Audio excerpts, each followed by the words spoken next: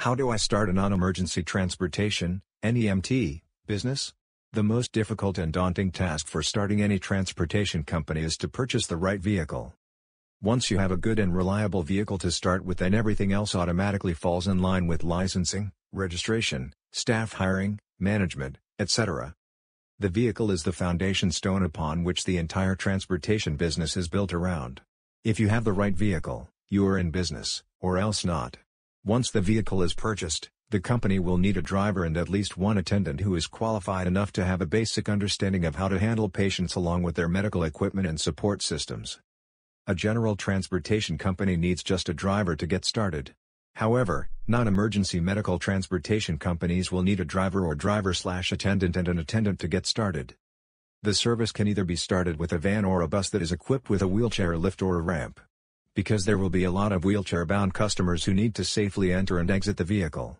In the absence of a wheelchair lift or ramp, it will be impossible to cater to these customers safely. Many startups start operations with a wheelchair van.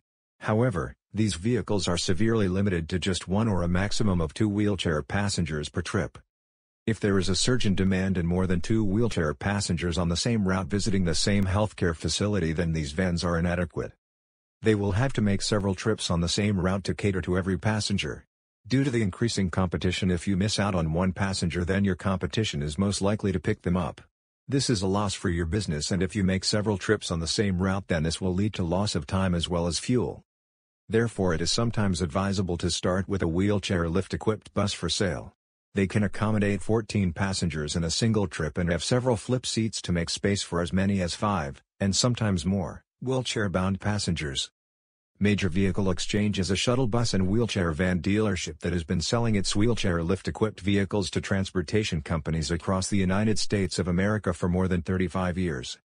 For more information, visit Major Vehicle Exchange at www.getanybus.com and call the owner Charles Kaufman at 516-333-7483 today.